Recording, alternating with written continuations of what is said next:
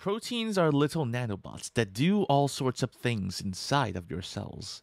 They carry signals, copy DNA, ensure your arms grow where they're supposed to, and much more.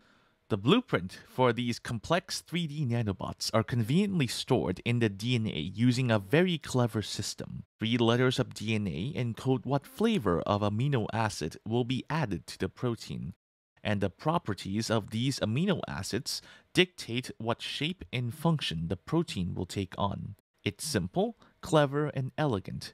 The only problem is, there are countless ways in which this can go wrong. The consequences of being wrong? Cystic fibrosis, the mad cow disease, and all sorts of neurodegenerative disorders. All diseases that have a heavy impact on the livelihoods of the victims.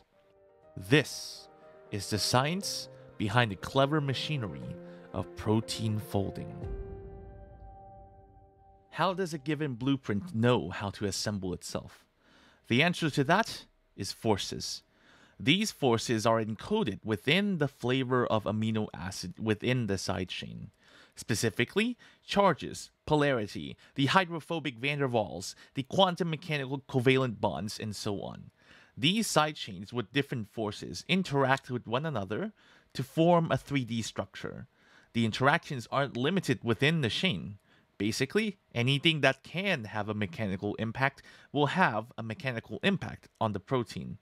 The polar, watery environment of the cells drives everything hydrophobic inside. Other proteins surrounding it can give interesting forces that change the shape of the protein. The temperature can make things more shaky, and so much more. Take a look at these 2 sequences of protein. There's only one difference in the letters. One has glutamine, and one has lysine. And it's this subtle difference that turns normal red blood cells into sickle cell disease.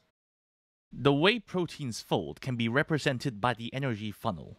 The lower the energy, the more stable the structure is. But sometimes, though, the protein can get stuck in one of these little wells that aren't as deep, but they require a bit of a boost to get out of. And other times, they're going in a completely wrong direction and become nasty misfolded messes that can lead to diseases. The biggest problem is when a protein is unfolded. Its protein sequence can adopt over 10 to the 30 different conformations, and it would take millions of years for the protein to search until it finds the right one. Because ultimately, there is only one correct 3D structure for a given protein. But if there are that many ways to go wrong, then why aren't we all sick? Why are all of our proteins ready for production, even though on paper it would take millions of years to find the right shape? How does the cell help the protein fold properly? But how do scientists come up with these numbers from life science-based phenomena? Luckily, the sponsor of today's video, Brilliant.org, has a unique and powerful way to help you get started on that. Brilliant is where you can learn by doing, with thousands of interactive lessons in math, data analysis, programming, and AI. The interactives on Brilliant help you build your critical thinking skills through problem solving, not just memorization, which will help you own the knowledge you've obtained. So, while you're building real knowledge on specific topics, you'll also become a better thinker. Brilliant recently launched a ton of new content in data. If you want to deeply understand science and come up with the conclusions found in this video, learning data science will be a great start, especially when you want to understand the algorithms behind protein folding related AI, such as AlphaFold. These courses are perfect for learners of any level to start or continue learning data analysis, with a fully built-out suite of new content from Bayes' theorem to multiple linear regressions. You'll also learn how to parse and visualize massive datasets to make them easier to interpret. Beyond that, you'll also gain real-world insight by working with real datasets from sources such as Starbucks, X, Spotify, and more. To try everything Brilliant has to offer for free for a full 30 days, visit brilliant.org/nanorooms or click on the link in the description below. You'll also get 20% off an annual premium subscription. To answer all of that, we're going to have to open up the hood of the cell and see how it goes from DNA blueprints to protein robots. First, the DNA gets transcribed into RNA, then RNA gets translated into proteins using ribosomes. every 3 letters of RNA gets read into one amino acid, and they are then linked together to form a protein chain. The essence of getting it to fold into the right shape is to restrict the possibilities of folding. In fact, you're about to see it happen right now in this animation. As the protein is getting synthesized, it has to go through a tube in the ribosome. The tube itself prevents the small chain of amino acids from exploring all the possible conformations. And by doing so, it forces the small chain to only explore a small number of shapes, which can, in some cases, allow the formation of alpha helices. Restricting the number of possibilities is the major driver behind the folding funnel, but the tube is too narrow to allow a protein to adopt a more complex structure, and eventually the protein has to exit the tube when it gets longer. But that is only the beginning. The cells can actually do much more beyond that. In fact, these mechanisms were actually discovered accidentally. So the heat shock response was discovered a little bit by chance.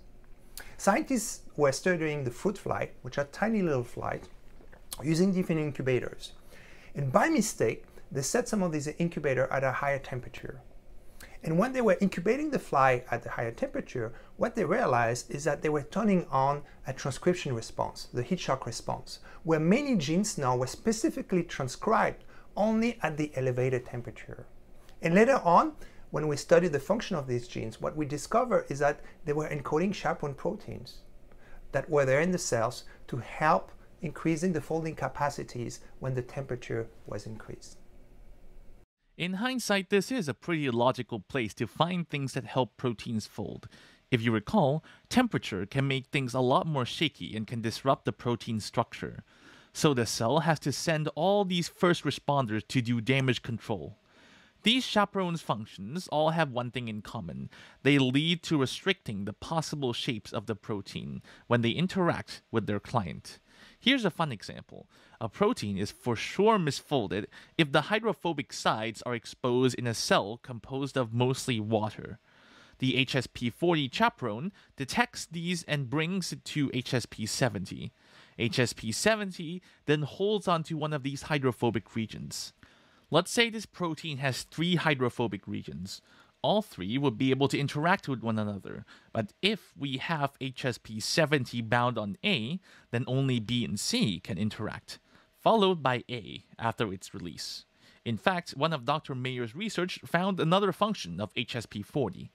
So in many genetic diseases, one of the issues can be that a single mutations can induce a bit of misfolding. So this is what we call the wild type proteins. It has all its sequence. And then here we have a mutant proteins that just have one little change. Now that little change is going to change the shape of our proteins. So normally the cells can recognize that. And what it will do, it would simply degrade that misfolded proteins thanks to the ubiquitin proteasome system. Now chaperones that normally functions in helping the folding of these proteins can also have additional function in the cells, and they can be used as buffering agent. So one of the chaperone that we study, DNA-AJ2, what it does is actually put a brake, and it prevents that fast degradation on the cells by helping the misfolded proteins to try to go back to its normal shape. Even cooler still, the cell can literally put the misfolded proteins in jail, known as the trick chaperonin complex, and force it to fold again in the proper environment. Talk about a correctional facility, don't you think? If all else fails, the proteins are tagged using ubiquitin and guided to a literal protein shredder. The danger of wrong protein shape really is that extreme. But it begs the question, if the system works as well as I have said, why do protein folding diseases still happen? Well, as you grow older, your cells can start to accumulate more and more mutations and simply make more errors when making proteins that can also amass more damages such as oxidation. These mutations can get to the point where ubiquitin and chaperones can't fix them anymore. Getting older also has some unexplained side effects. Your cells will make fewer and fewer chaperones, thus leaving you with a lower capacity to fold proteins. These misfolded proteins can do worse than just having the wrong function. In fact, they can latch onto normal proteins and corrupt them into misfolded proteins. In fact, this proliferation mechanism can be seen in diseases such as the mad cow disease. These are so severe that cells have one of two ways to deal with it. They can either degrade the aberrant completely, or if they're not recognized, they will just aggregate. So the cell can just lump these together. But sometimes these mechanisms work all too well.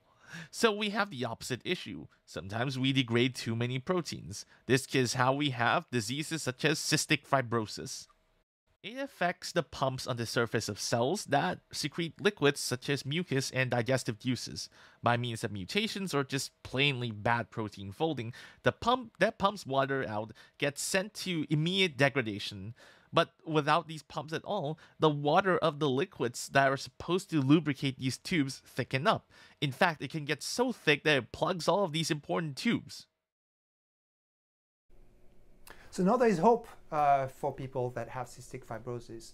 There are drugs that can have a similar functions than a chaperone proteins. We are calling them correctors. And so they help the proteins to go back to their normal shape so that they are not rapidly degraded by the cells, similar to the buffering effect that I was talking earlier.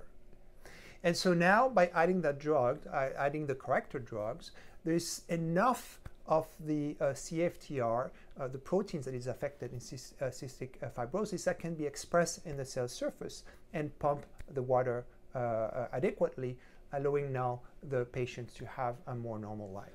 As you can see, protein folding is a highly important process that can be the difference between a functioning workhorse of the cell and a destructive disease. But how do we know what sequence of protein corresponds to what structure? Next time, we'll be delving into how AlphaFold works and the story of the uncredited inventor behind one of the most important algorithms that kickstarted AlphaFold. Stay tuned and subscribe.